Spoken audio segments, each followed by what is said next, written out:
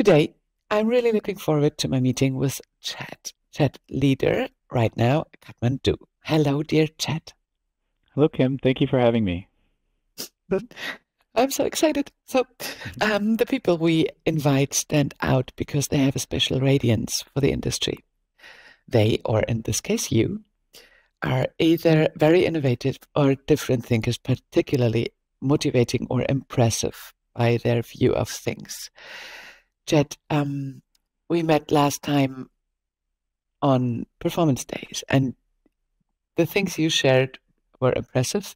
They were creative. They were changing people's mindset. But before we move on to your professional, let's call it lifestyle, or let's call it input, or whatever it is, maybe you can give us a short introduction. Who are you? What makes you tick? And please emphasize the personal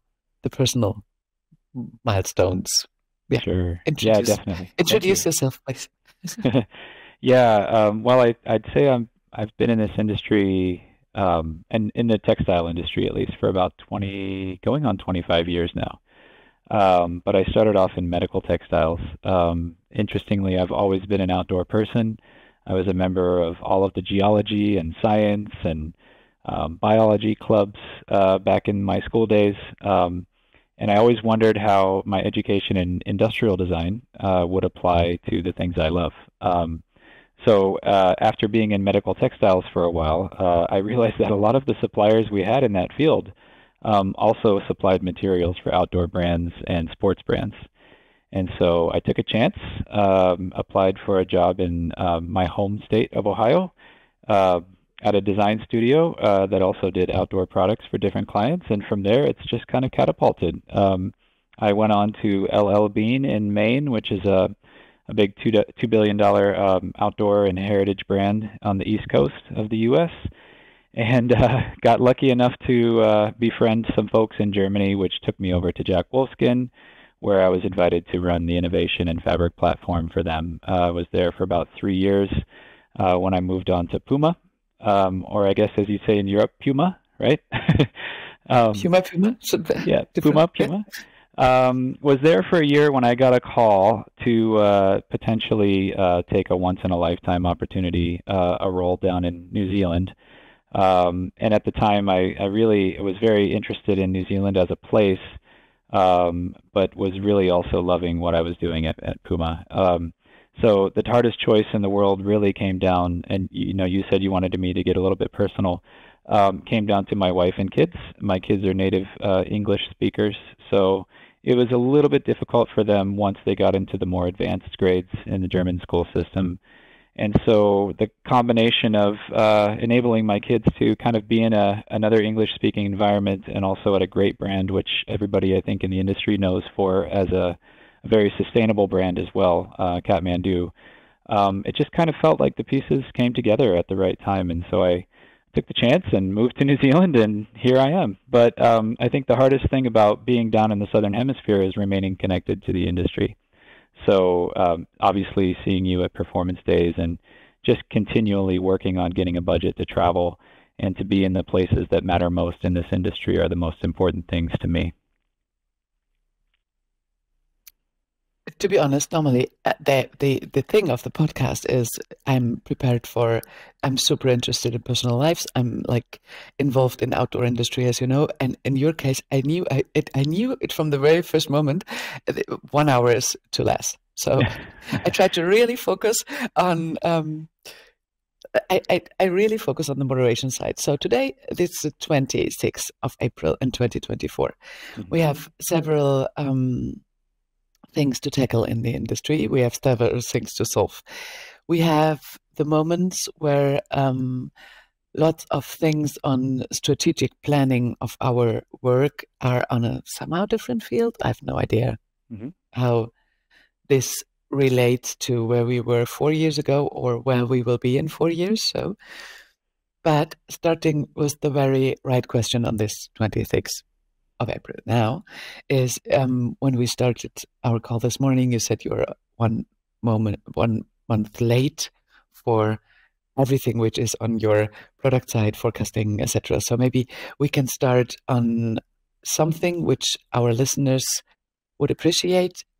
Introduce your business expertise and introduce Kathmandu, please. Sure. Well, Kathmandu is actually part of a group of brands called the KMD Group, which also owns Oboz Footwear, OBOZ. They're in Montana.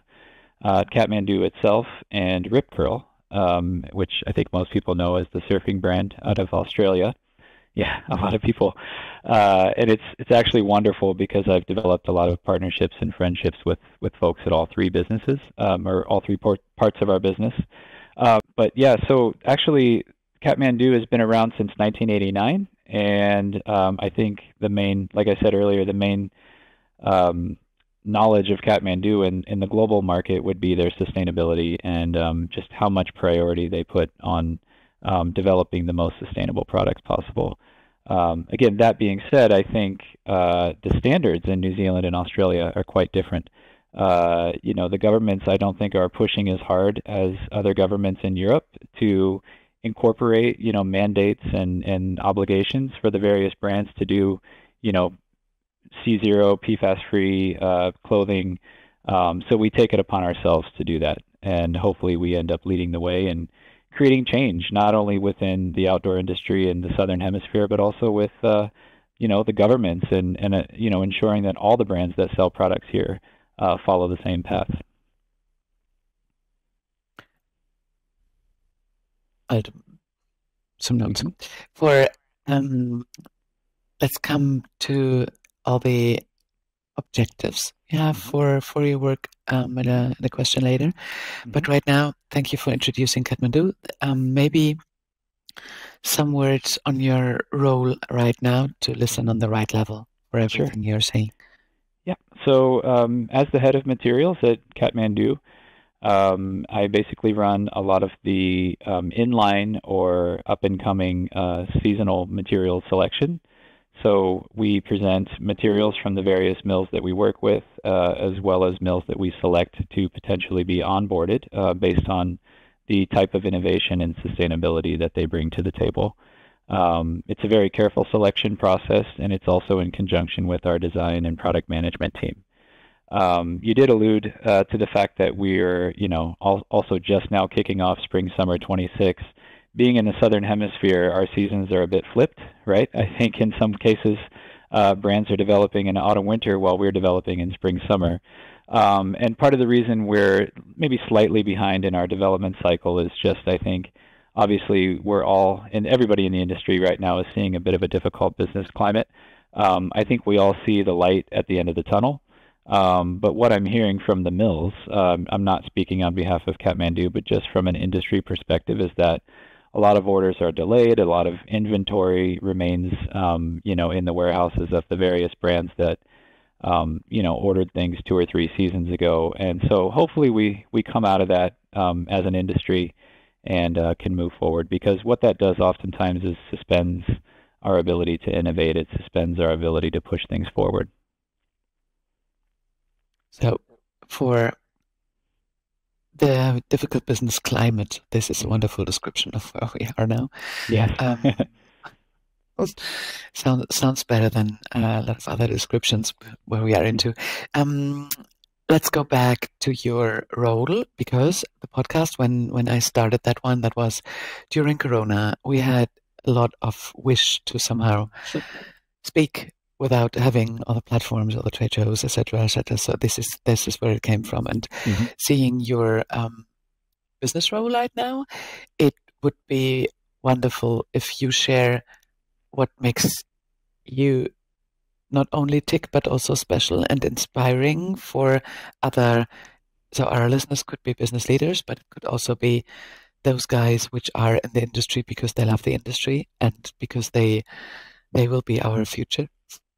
So for the innovative part and the creative part and the structural part, when I did my preparations and we spoke just the prep call, when last time we met on Performance Day, sorry, I need to underline what you did on Performance Days. That was a presentation, which is, of course, when you see all the stage presentations for a trade show, this is innovation, this is sustainability, this is future, blah, blah, blah. Everything we need to take care of. But your presentation at the end of Performance Days was one of the most visited ones. Normally, the end of the show's over. But all your friends and all your fans were there.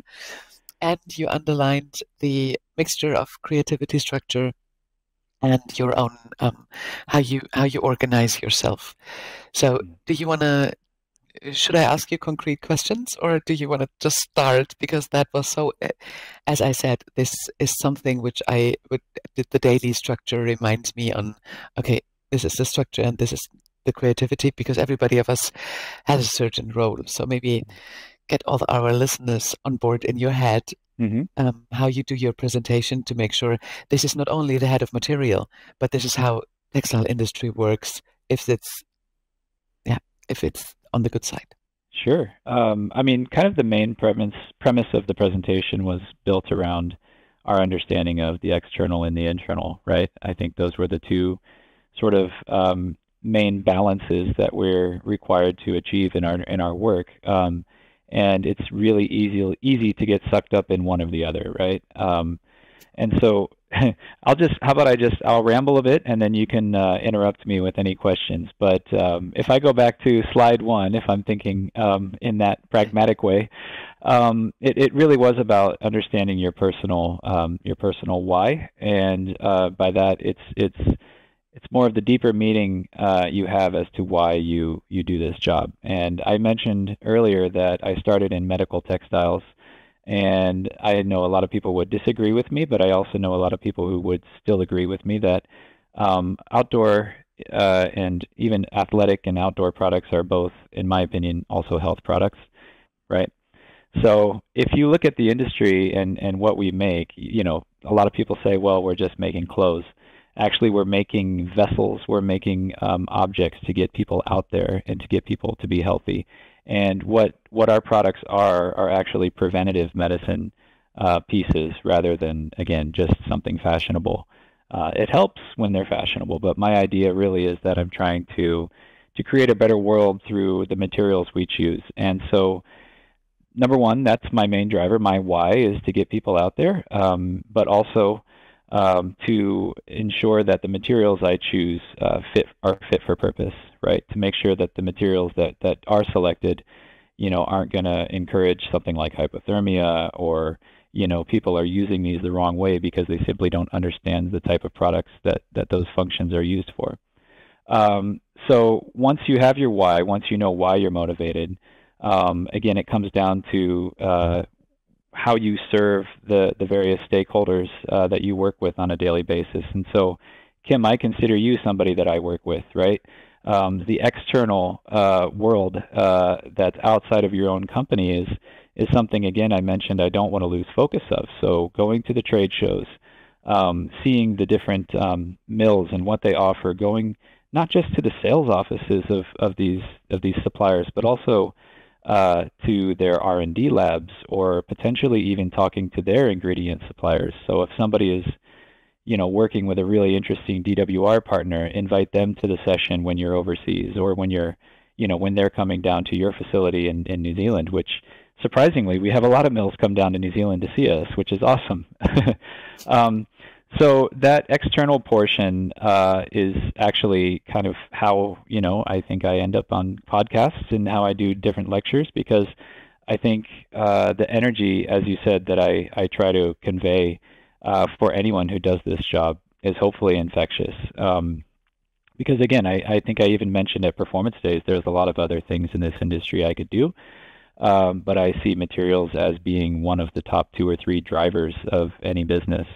And so I know there's a lot of brands who don't see it that way from, maybe an executive level, but that's another fun challenge, is trying to convince the executives at your companies that materials is a necessary and differentiating platform for your company. That being said, of course, go ahead. And seeing that is exactly where you always need a why for the base of, this is where the foundation starts. And if you see it as you explained it, it could only be a materials. It could only be, because therefore it comes on functionality, it comes on sustainability, it comes on usage, it comes on why is the brand there for. So I fully agree. I fully agree.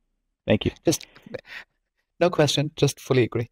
Continue, thank you. But that is, I mean, there's everybody, of course, wants to feel important, and everybody has their own self-interest, right? So, learning now focusing and shifting to the internal, learning how to work with those folks so that they also, have the feeling of self-importance, and they maintain that everybody in your organization is worth, has a worthy cause, and that we're all important to this big goal we have of getting people outside.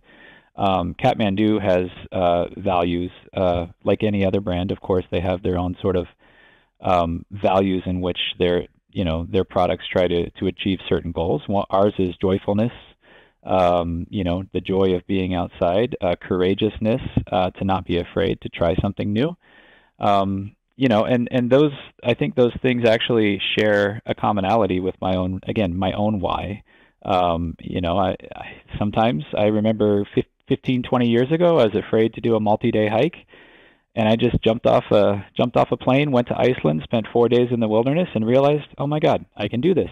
But what that requires is courageousness, and sometimes you just need to build confidence and also read up on what it takes to do those sorts of things, and just try. And so, in applying courageousness from a corporate standpoint, I think you always need a place in your line plan for, I wouldn't say experimental products, but products that may not be, your typical item that you would expect to sell, say like a basic full zip fleece or a quarter zip fleece or something like that. No, something that's just, I think shake dry is an interesting example. Not to say anything, I think just from an industry standpoint, like if you look at that out dry, shake dry, those membranes that are on the outside of a jacket, I know there's durability issues with that, but that's kind of an example of something that's maybe external, but also differentiated. And I know, again, on Sympathex's side, there's also things that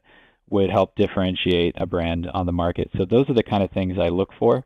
Again, you can't make that your entire platform. It's not going to be like what you build your brand around, but those are things that, I think people take notice of, and it creates a bit of a halo effect. And I know it's a bit cliche to say that, but that just kind of seems to be the case in the outdoor industry. Yep. I love the way you talk through the red thread of your head and how you take. So if we go back to a line plan, and if we see it like there needs to be how did you say it? Like a place in the line plan for creativity and courage and being motivated and also brave somehow. This is what you mentioned if you call it Iceland. And Iceland, I guess, is not only the 4 days trip, but it's like, this is a picture what it stands for, what might have happened in that time. So maybe when I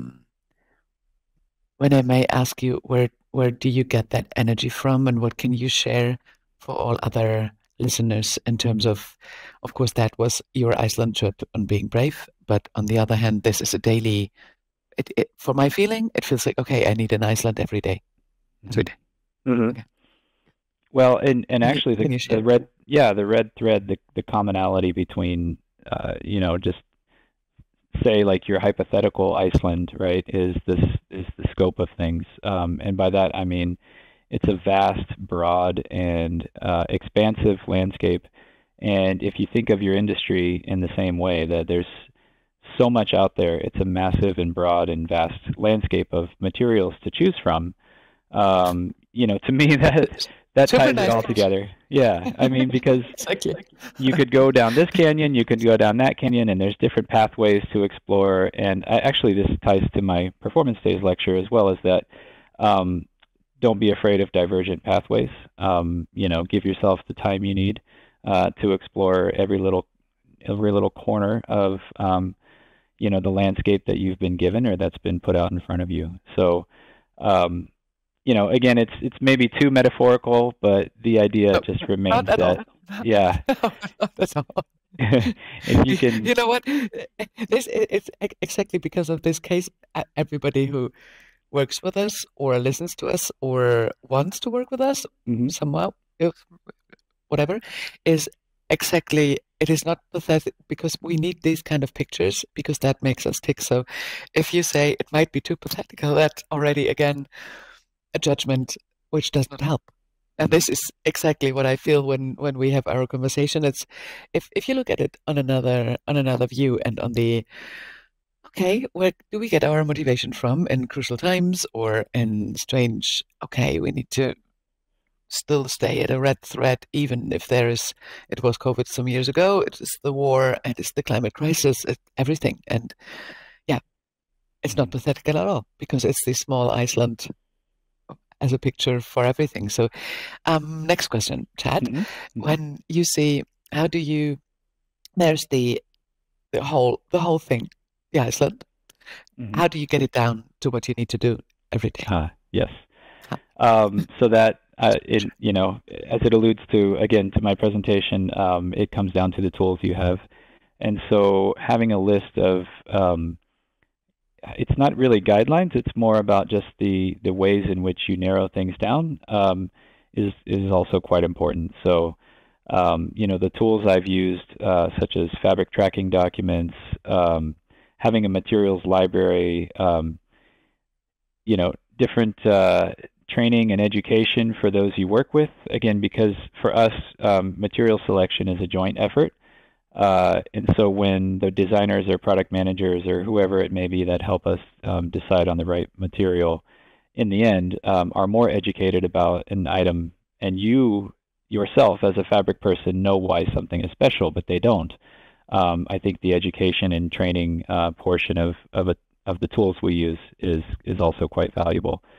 So, yeah, I think for me, I just gave a presentation internally at my company about what we're calling technical platforms. I think I sort of alluded to them at Performance Days as well, but also having goals internally about how you narrow things down. So, for example, the theme of keeping you warm, right?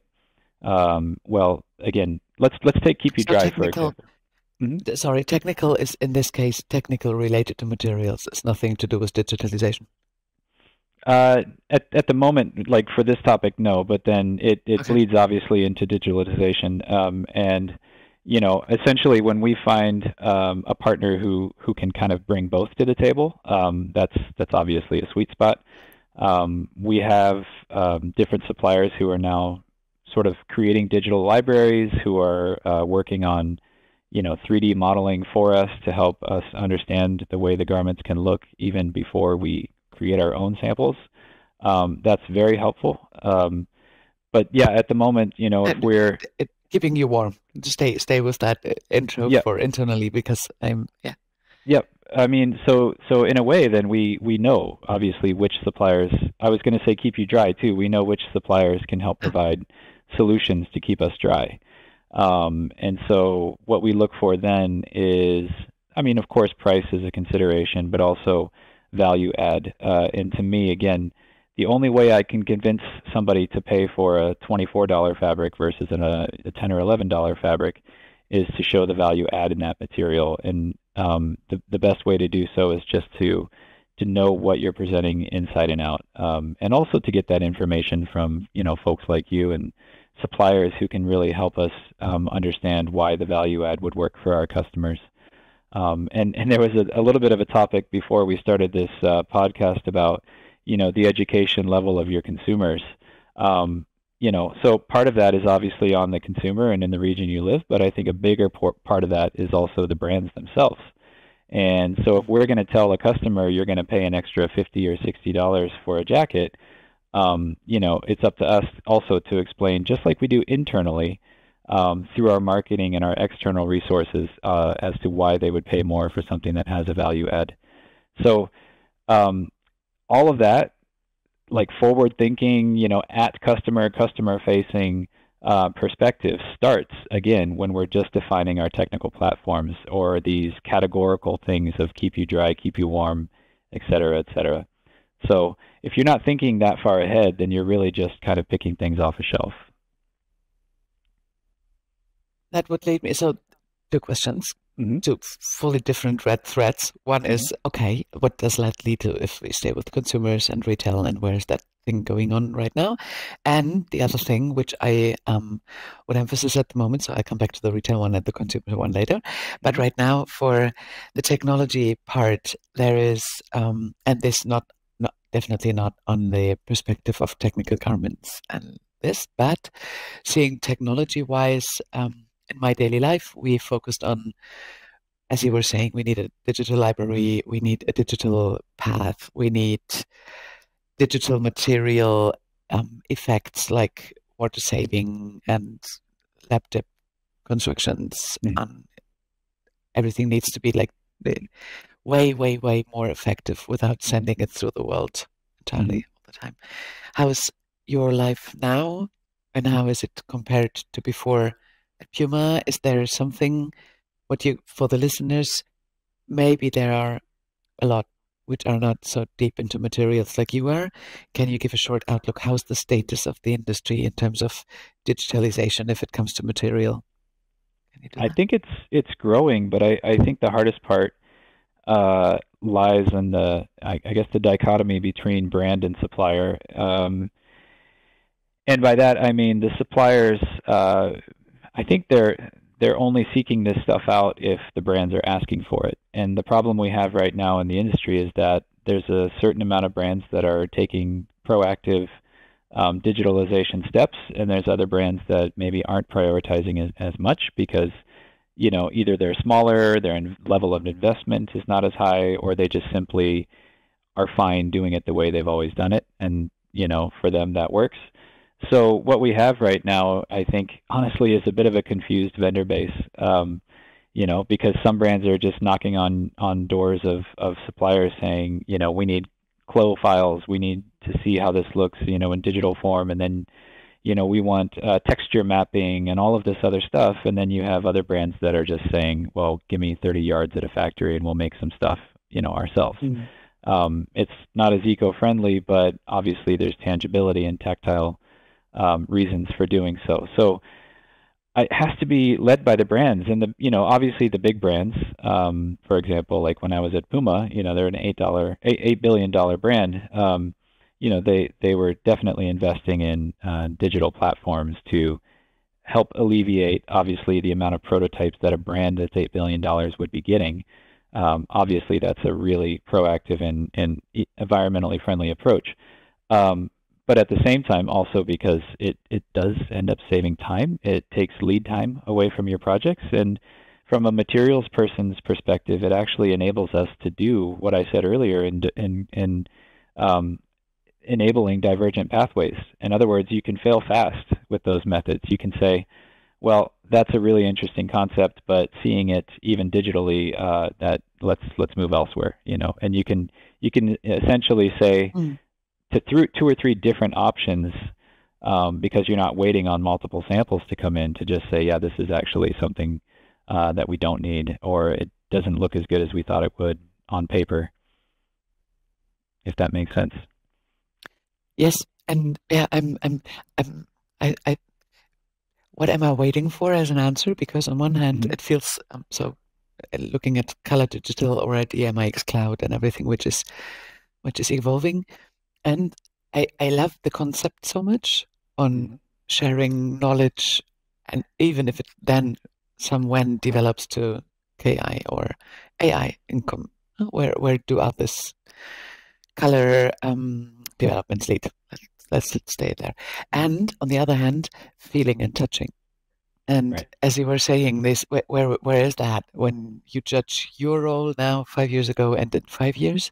Can you give us an insight on your head?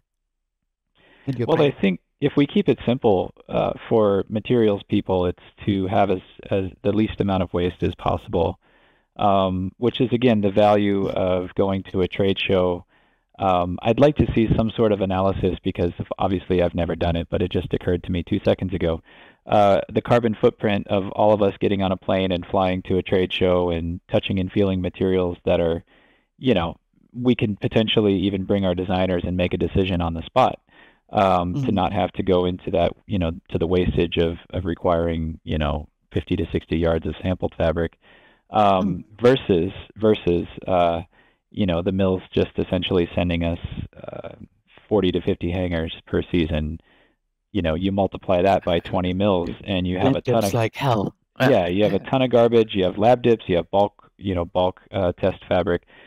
So it is an interesting thing to think about, right? Like, what is more impactful? The fact that we can all get together, make decisions on, or at least come to some decent conclusions on the spot, or just get as many hangers as possible sent to us.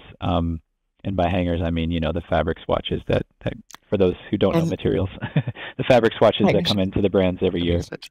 Yeah. When I remember that times, I'm not sure if you remember that one, but there was a brand which called Bench, and that was not only fast fashion, it was without any stuff when I worked there. So we had a wonderful team which was taking care, but of course the rest, the concept. But seeing my role in there, we had so many swatches. Being the moment to decide was not only the color we saw, it was always, okay, the hand feel. And the hand feel felt like, okay, but the hand feel is not different than last year or tomorrow or 3 days ago or whatever. But it still feels like something, being in the ingredient world for my rest of the life, still something we need to discuss. So is there a digital part which is new for a new generation, or is it something which is, when you say you see digitalization and you feel it and you still have the concept of what is internal and external wise? So I would always see the benefit of a digitalization in this case, but of course I feel if it's not feeling. So where is the future? What is it? Well, just like anything, the external and the internal, just like finding the balance between the two of those, I think. Personally, I think the balance would be, if I'm a firm believer in the show circuit, the trade shows, and being able to get out there and see things. I think not only for, again, the tactile nature of being there, but also the interaction amongst the brands. Having friends at, Jack Wolfskin, Vaude, North Face, Patagonia, having friends at all these places actually helps bring the industry together. So again, even though I kind of set that example of like what's worse, the carbon footprint of going to a show or actually getting 1 million hangers, I think you can't replace face-to-face interaction. But also I would say that if and when we decide to go to these trade shows, I think the biggest takeaway you can have is just to be selective with your materials. So instead of going to the booth of a supplier and say, I'll take 45 different hangers, say, okay, I'll remember these ones, but I'll take home maybe 6 or 7. Or you can send me, just a half dozen or maybe 10 that we think are the most valuable. And then the other ones, if that mill offers the type of digitization that we're talking about, we can just kind of get an idea at the show of what the hand feel is and then digitize it or present it to the teams in a way that maybe can be visualized a bit better. Because let's be honest, right? When it comes to tactileness of fabrics, there are a lot of similarities. So even if you have something that's relatively similar to something that you're excited about, you can always likely find something in your library that's close.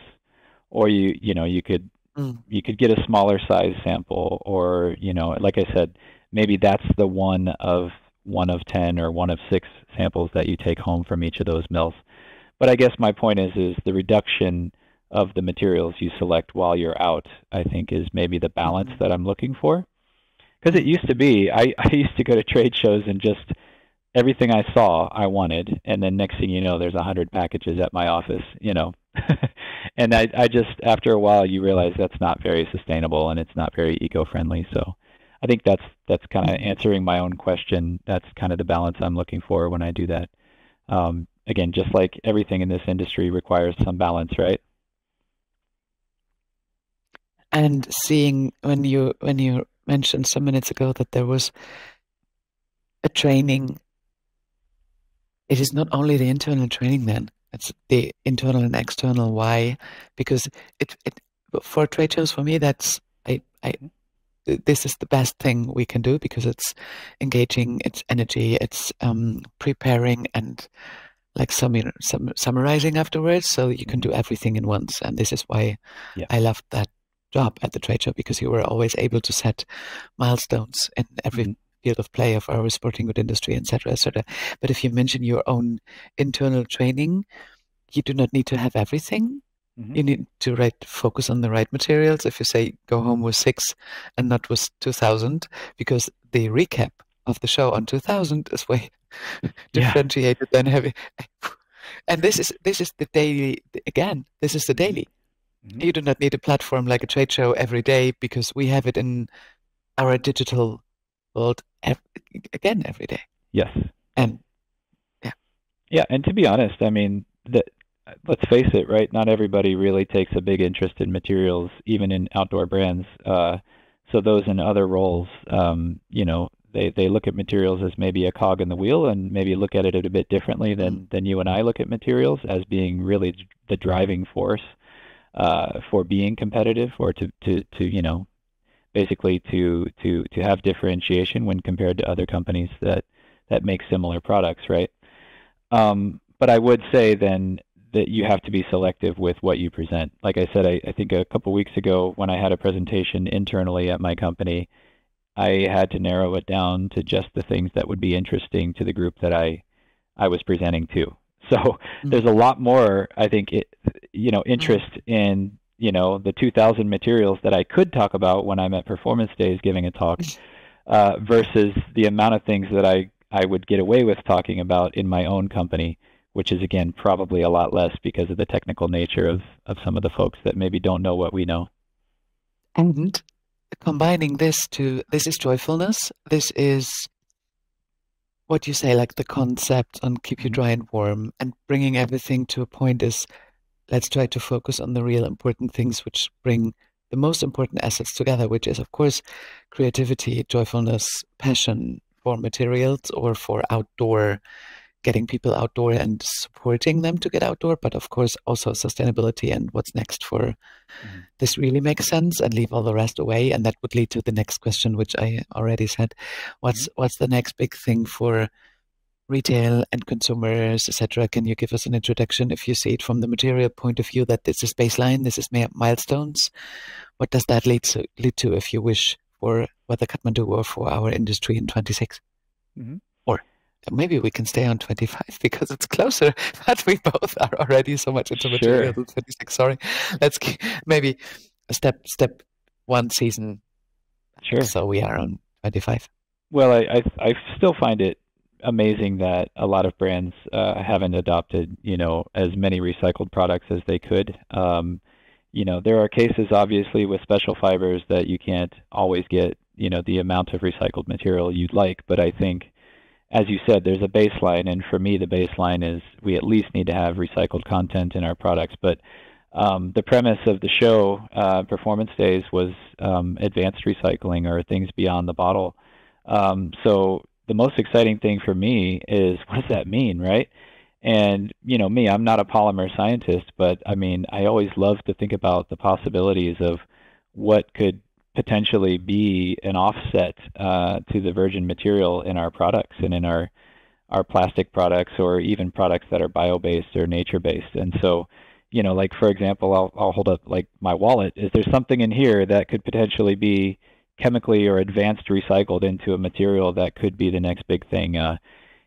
So when we presented the car tire fabrics last year, not we, but when it was, brought up as a potential new technology, the carbon capture materials, let's keep it going. That's what I'm really interested in is, what's next? What can we do? Because we know that a lot of the feedstock that currently is available to us in bottles, at least in the European market, will be going away. And so, that's really what keeps me going. But I also want other brands to think the same way.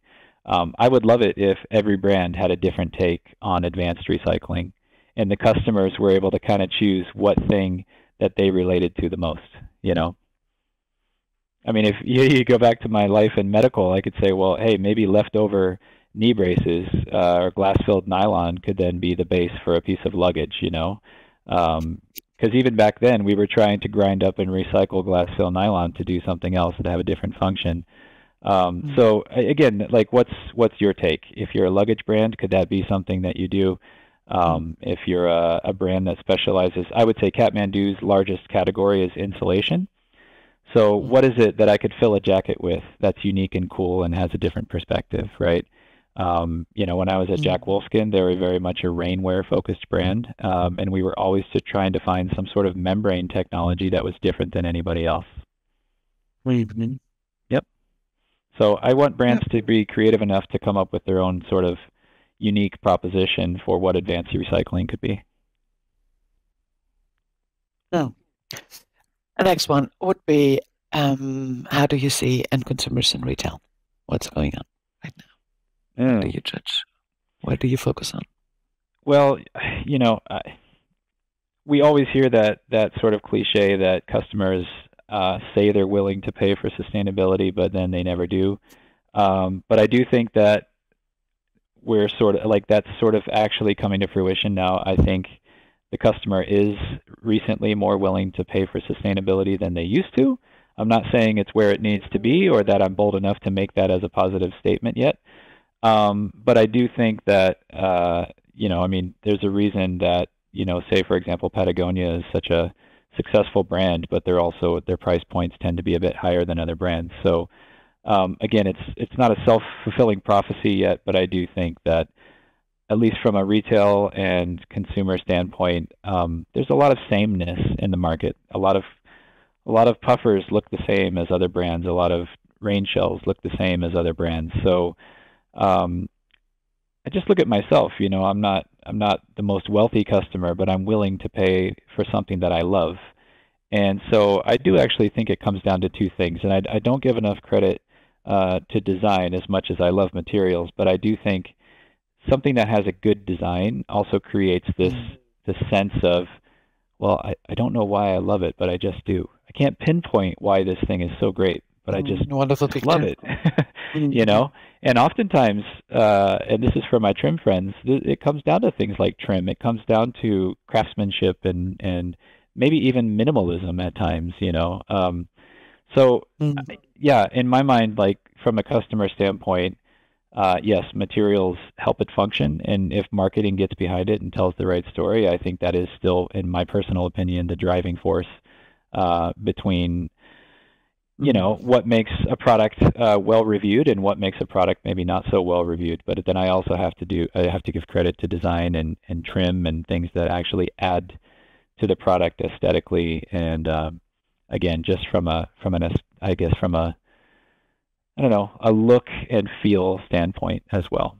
I mean, there's definitely been fabrics that I've been skeptical of, where maybe it's like a cotton-like hand feel, and I'm like, yeah, but that adds 20 grams to the fabric weight, but the design team will tell me, trust me, the customers are going to love it. And then 2 years later, the customers are like, more, we love the cotton hand feel. So regardless of what my personal opinion is, and I mentioned this also at Performance Days, you can't fall in love with any one thing.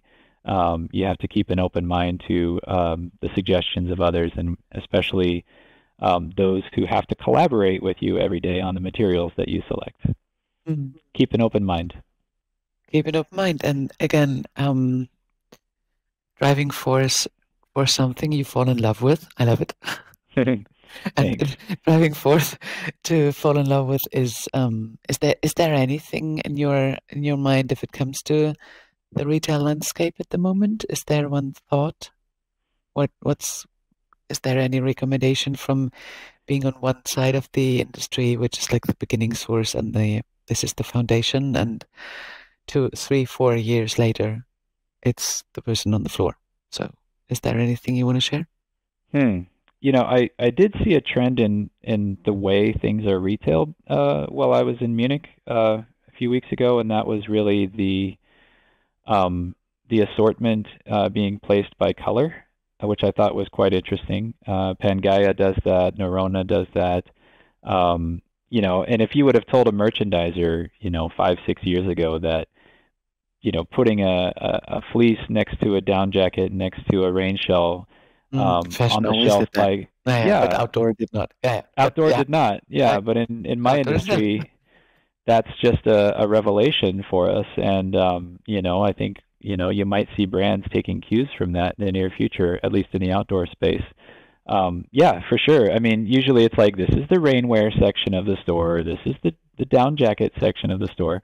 But the way we look at that is changing. And also, I noticed at some stores as well, the assortment being planned based on storytelling. So I won't say the brand, but there was a store I went to where there was a timeline on the wall, and the influential products that they still sell, that have cues to say the 1987 fleece or whatever, kind of using that timeline to sell products was also a really interesting retail perspective that I thought, well, a brand like Kathmandu that's been around since 1989 could probably tell the same story. Definitely. Yeah. So, And yeah, just combining my thoughts, because if it comes to the global heritage, and as you were saying, of course, it's New Zealand based, but this does not mean that it is something different. It even it's more, it makes me curious on understanding where it comes from. And maybe that's the same thing as you were mentioning for the brands you worked before. For us as being like the German, I cannot be more German sometimes. And then this affects my judging on German brands, German focus brands. You know what I mean? So Yeah. if you have Kathmandu as a storytelling story, hey, use it. Yeah, I'm really pushing, and it's not just me, of course, but we have a global sales manager. We actually have a sales force in Europe. We have a guy in Germany, some folks in France, and I'm really pushing those guys to kind of support me to push our marketing team to also talk about New Zealand. I mentioned at the beginning of the podcast that part of the reason I'm here is just because of the world-class landscape and the fact that, the mountains may not be 20,000 feet high or 5,000 meters high, but my goodness, I've never challenged myself more than when I've been here, doing a lot of climbing and off-trail scrambling, and just the amount of outdoor activities here. I think anybody in Europe would be fortunate to come experience, right? So how do I explain that experience to the customers in a global market? I always use this like sort of mental diagram of, if you're on a square where there's 4 shops, right? So say it's like a crosswalk, and you have Patagonia in one corner, you have North Face in another corner, you have say Fjallraven in another corner, and Kathmandu in the other corner, right? So a 4-corner crosswalk. What is it that compels you, if you're standing in the center of the street, what is it that compels you to walk over to the Kathmandu shop? And I would say different brands have different reasons for compelling people to come to their shop. But in my opinion, I think, and again, I can't speak for the brand, but I moved to Kathmandu because of the storytelling opportunities, and New Zealand is probably one of them. I think, again, our sustainability initiatives should be another one. And I think, again, the more we educate internal folks, the more we take care of our internal, the more we can excel in the external. And that includes, our reputation, my reputation in the industry, as well as the reputation that the customers see Kathmandu as having on the market. But I mean, I think if you look at Fjallraven, for example, as one corner, they've got the Kanken bag, so they're really well known for icon. It's always icon, yeah. It's an icon, exactly, the icon. Icon basis. And Patagonia is obviously storytelling, and North Face is, I think, Summit Series and some of the things that they've done to create sort of a fashionable reputation for the outdoors as well. So, it's so much fun to try to uncover what it is that makes you unique. But again, as a materials guy, maybe I'm thinking about that stuff more than I should, but also my second slide of the entire presentation at Performance Days was that we are strategists, and we have to be strategists as materials people, because if you don't see the big picture, right? And you know what? If it comes back to textile and what you were saying, how is the look and feel or the emotions, etc. This all comes down to exactly that moment. If you love what you do or do what you love, and this is definitely the material. Of course, you can do the trims and the design and etc. This is a given. But if the material does the job, then that's it. So uh, we're running out of time. Oh no. Yeah.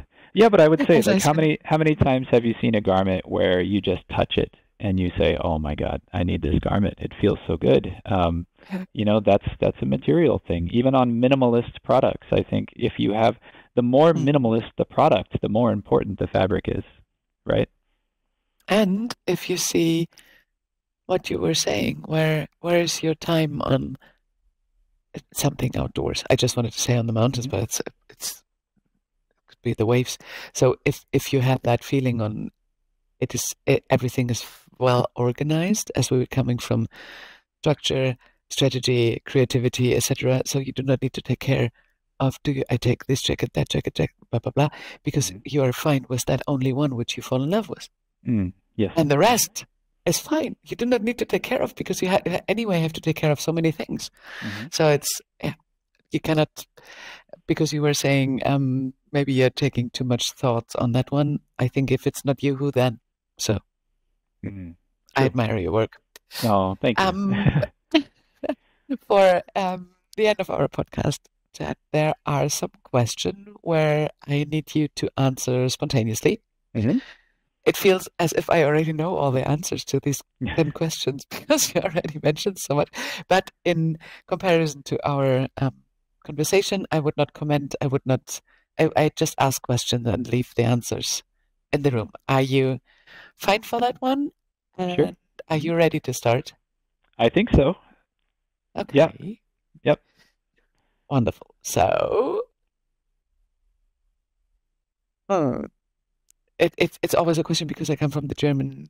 German is my mother tongue, and I'm not sure if this is the right translation, but I just do it. So, your most embarrassing business moment?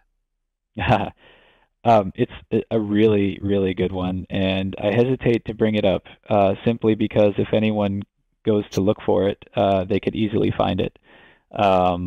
But I'm just going to say it anyway. You're so brave.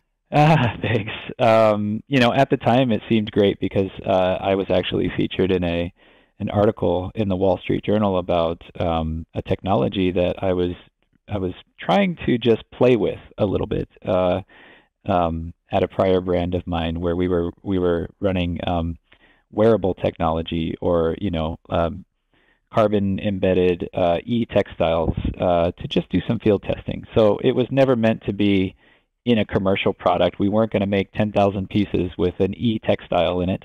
But for field testing, we thought, we could measure, the amount of friction in the shoe. We could measure how many steps per day these people take, and it's all basically sent to an anonymous blockchain, and it's maybe 12 users, right? So at the time, the industry thought that was pretty cool. Like, wow, this brand that's maybe not known for doing really technological, electronic embedded wearables was playing in that space, and it just completely backfired. There was articles from Google, from Gizmodo, from various tech magazines. I think maybe even Wired did some article about how my brand was trying to track you and how we wanted to geolocate and know where you were at all times. And there was zero geolocation in this device, and it was literally just a little piece of paper that went into the insole of a shoe. So that experience really scared me off initially. I mean, I'm back now and interested, but at the time, really scared me off from e-textiles. And to be honest, I didn't ever want to touch it again, and I wanted to hide in a hole for weeks and weeks. And I had plenty of conversations with my HR team and my public relations team about just quit talking about the things I'm doing in my innovation platform. So that was by far the most embarrassing thing that's ever happened in my career. Oh, well. Yeah, right. I didn't know that.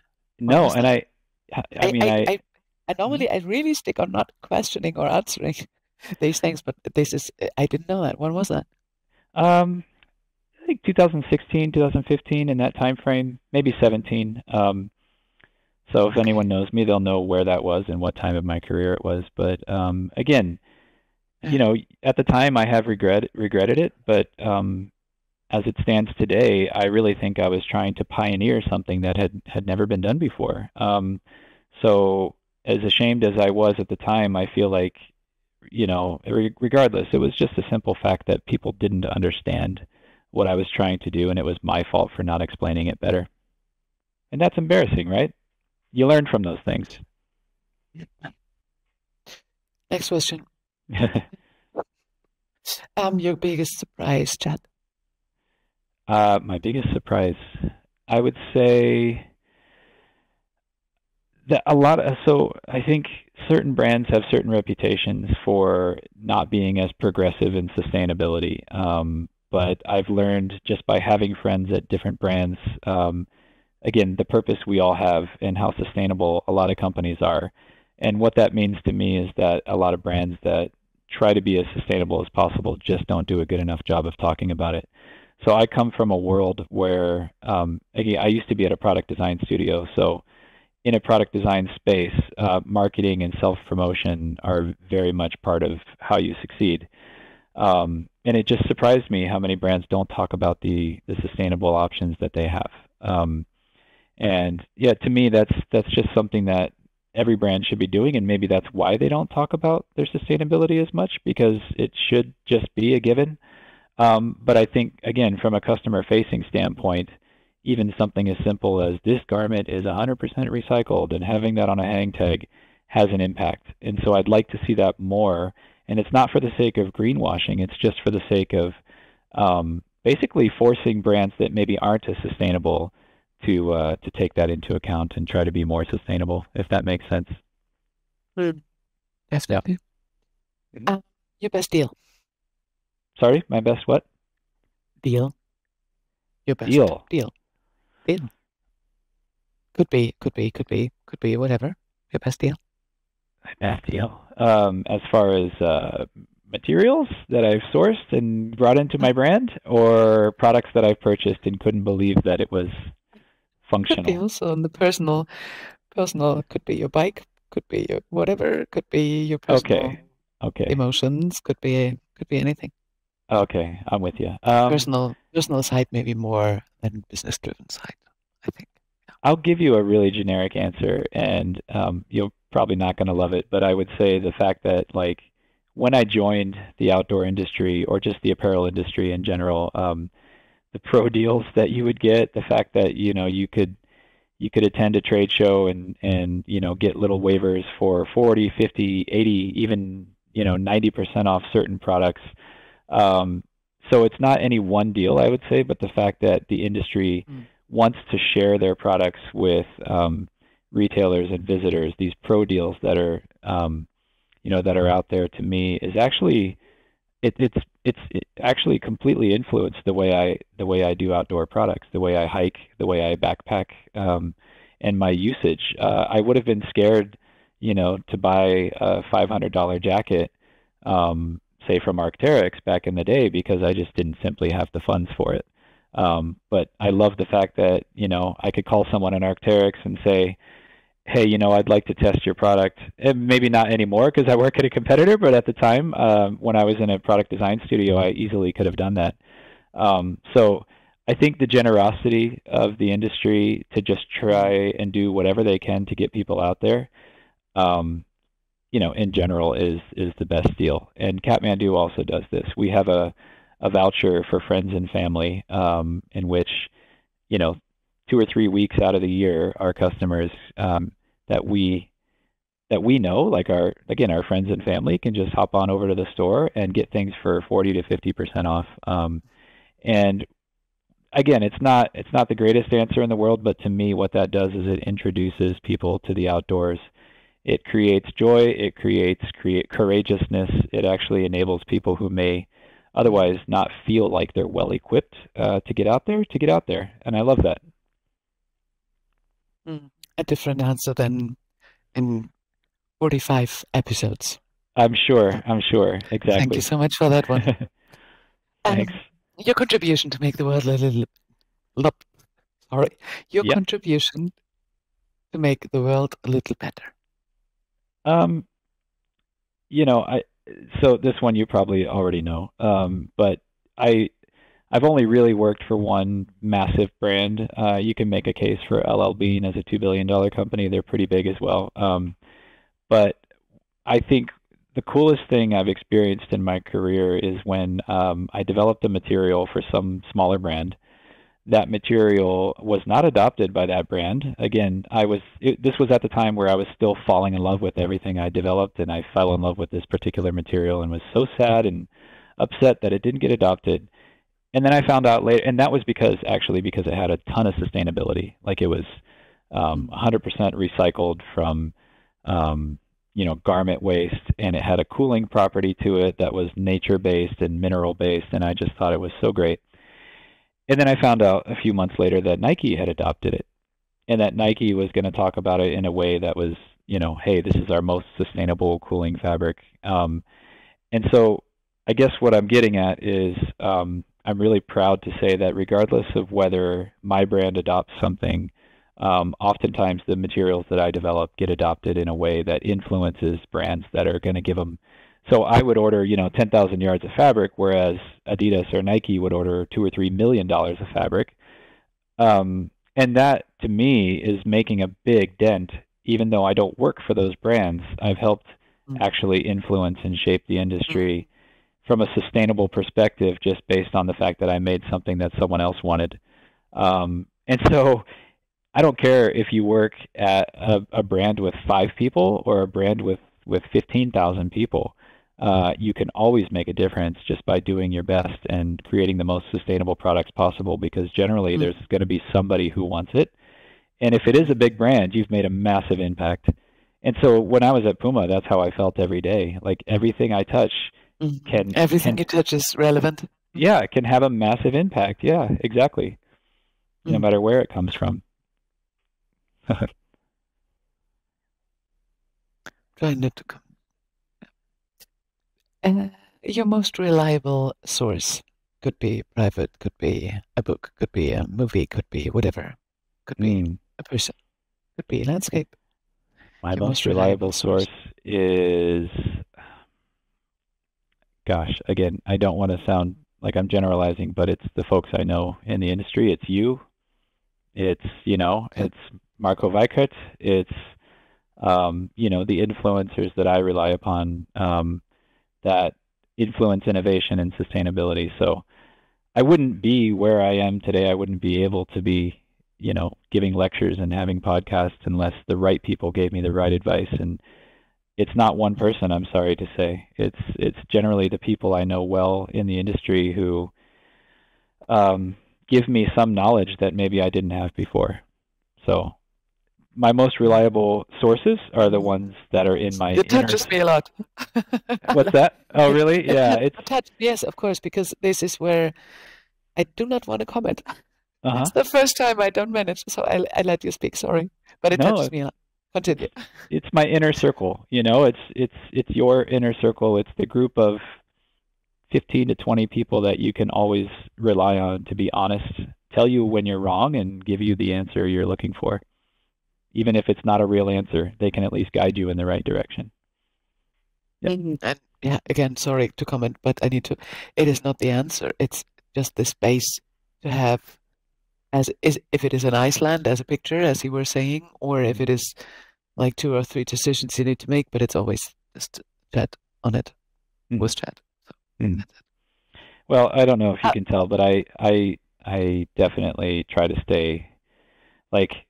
Again, I wouldn't be doing what I do without others. I try to give credit where credit is due, and in these cases, other people deserve the credit for, I guess, the energy that I have. My energy comes from you guys, from everybody else in the industry who keeps us going. Thank you. Same to you. Thank you. Yeah, we feed off each other, don't we? Right? Yeah, absolutely. And this is challenging every source, challenging every channel, challenging every future vision, everything in that. So I keep with the question, and we come to an end of our podcast right now. How can people get in touch with you? Yeah, I mean, for me, I keep it simple. Social media for me is mainly relegated to LinkedIn, but I don't have any sort of hidden, settings on my LinkedIn profile. You can see my email there. I'll give you my email directly. It's Chad, CHAD, at outdoorleader.com. And the coolest part about that is it's LEEDER, which is my last name. So not outdoor LEA, but outdoor LEEDER.com. This is super smart.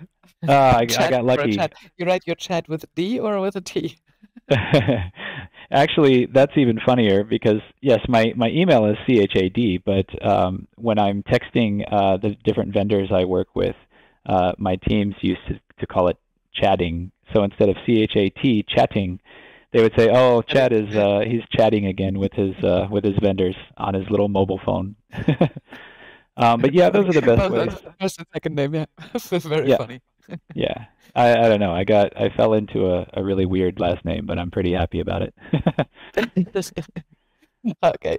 So, yeah, we come to that. Is there anything you want to recommend to our listeners? Is there anything you want to say? Is there anything you want to share? Which is right now in that moment. I guess we will do some more intros. I have some ideas on the inspirative business sides, what we can maybe tackle, and even if it comes more to trade shows. But for now, it would be like our first podcast session together, which I love. I don't want to stop, but normally I was told that the 45 minutes is something where everybody is like easy to listen for a face. So now we are a little over it. Well, time flies. Time is flying. I can't believe it's almost over. Yeah. So if there's anything else to share, please do now. Yeah, I mean, actually, it's kind of cool. I've been kind of flipping through the presentation I gave at Performance Days as I talked, and we pretty much hit every topic in a more broad way, right? But I will close this podcast with the same way, in the same way that I closed the Performance Days talk, which was just to be inspired. Make sure that you know your why when you get out there and you find materials. Don't be the only one to evaluate. Ask others. Get opinions. You're not alone in this thing. Don't be intimidated if you're at a brand that only has one or two developers, or even just you alone. Know that you're not alone, and that we're all here to support each other, and that the brands honestly need to collaborate more. Like I said, I've got my inner circle of friends from different brands, but I think the more people aren't scared to reach out to others and to just ask the industry questions, the better off we're all going to be, right? So let's all collaborate. Definitely. So even for whatever comes, if you liked what we talk about, to all our listeners, share, inspire others, spread the word, because there's so much on passion side and on creative side, and yeah, let's use the power we all have. Thank you, Chad, so much. Thank you.